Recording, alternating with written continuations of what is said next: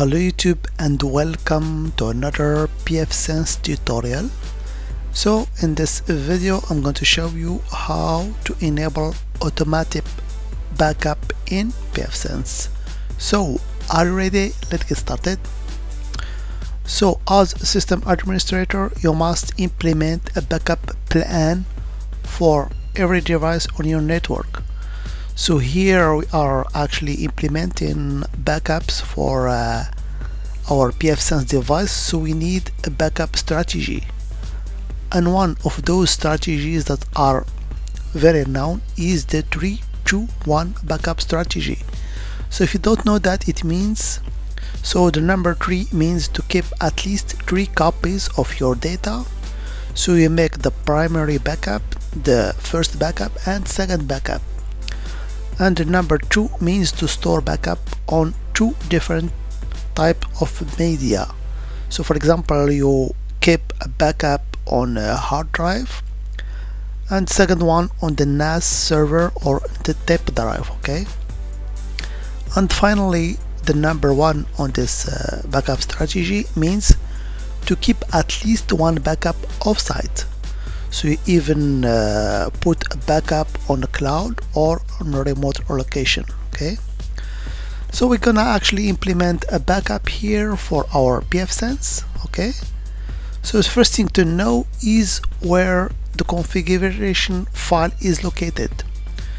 So let me just show you that. So if you actually connect to your pfSense console, you can see this menu here. So if you type number 8 in order to go to the shell, so here I'm on the shell. So by default I am on this root directory. So if I print the working directory, you can see that I am on /root. So let's list the content of the directory cf conf.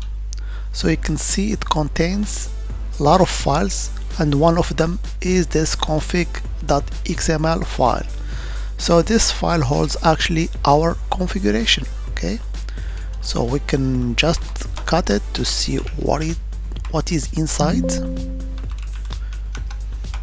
So you can see it's a bunch of XML tabs, okay? And it contains actually all our data, okay? Or actually configuration. So you can implement a manual backup just before copying this file to another server or a remote location if you want, okay? So normally you will do that via the GUI. So you go to your diagnostics tab and you click on this backup and restore menu actually. And here you can find a download button, so download configuration as an XML file. So you click on it and the file is actually downloaded, so you can keep it on your PC or another actually location or server if you want. But as you have seen, this type of backup is actually manual. You have to do it yourself, okay? But there is also another way that you can do it, which is called actually automatic backup, okay? So in order to do that, you go to services, and here you will see there is a menu called auto config backup. So if I click on it, this is actually the page which allows you to configure automatic backup. So by default here you can see enable ECB. So ECB, E stands for auto, C for config, and the P for backup. So by default it's disabled, so you can just check this box here in order to enable automatic configuration backup, okay? So here is the backup frequency, so you can do that automatically backup on every configuration change, or you can choose a regular schedule. So if I click for example this here on automatic backup in a regular schedule, I can configure this backup to be done on specific minutes or hour or day or month or a day of week. is actually a cron job, okay? But for me, I always go with this automatically backup on every configuration change. So then I will be sure that I always have actually the most recent backup, okay? And here you have actually to provide an encryption password, because remember this automatic backup will be stored on Netgate server, okay, which are located on their data centers. So in order to ensure that your config file will not be written, it's first encrypted using encryption key, then it's sent to the Netgate data centers. So let's choose, for example, a password. So normally you will choose a strong password with the password generator if you want. So I will confirm this password here, okay? Then here you can provide a hint or identifier. This identifier will actually let Netgate to locate your device, but you can leave it empty if you want. So let's just call it for example my pfSense.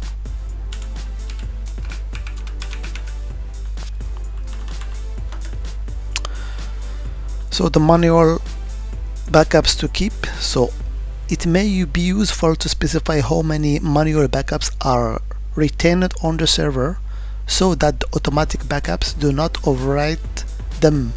So a maximum of 50 retained manual backups.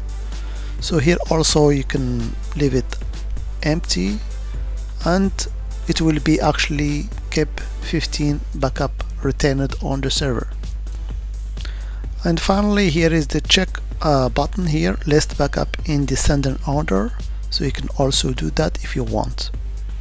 So I will just check this box, okay, and I will save. So now the automatic config backup are actually kept. So for the restore here, for the restore key, here you can see that I have no configuration till now, but there is a very important actually parameter, which is the device key. So this device key, you should actually save it in a safe location, because it's an ID that you use to identify this firewall. So if you want, for example, to restore your configuration backup on another server or another machine or device, you have to provide this device key, and this device key actually is derived from the SSH public key, as you can see here, okay? And finally there is another tab, backup now, so you can just do a manual also backup in order to be actually also saved on Netgate servers, okay? So in order to test that, it's pretty easy. Let's just see here what's going on here on this automatic configuration backup. So here auto config settings updated, and by default installed a cron job on this location here in order to do manual backup. So for example, let's change something here. So remember here on setting we have specified to do backups automatically on every configuration change. So if I change, for example, just something here, for example on the dashboard, if I add, for example, let me see, CARP status, even I don't have here high availability, so just for testing purposes I added this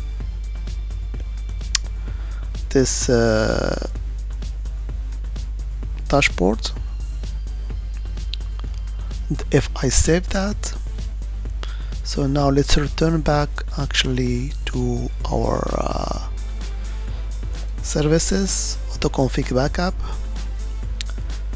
and on the restore tab you will notice that something will be actually added to this dashboard here. So you can see now there is another backup that has been added, so widget configuration has been changed. Okay, so that's the beauty of keeping backups on every configuration change, and it's always helpful to do that. But remember, for the configurations that is actually backupped, the installed packages are not saved, so you have actually to install them if you restore from backup, but the setting of the, for example, the packages will be always saved. Okay, so that was just a brief video to show you how to enable automatic backup in pfSense. So if you found this video helpful, don't forget to give it a thumbs up, subscribe, and hit the notification bell so you don't miss any future content. And of course, if you have any suggestion for future video, drop them in the comments below. As always, I hope it has been informative for you, and I'd like to thank you for viewing. Bye bye.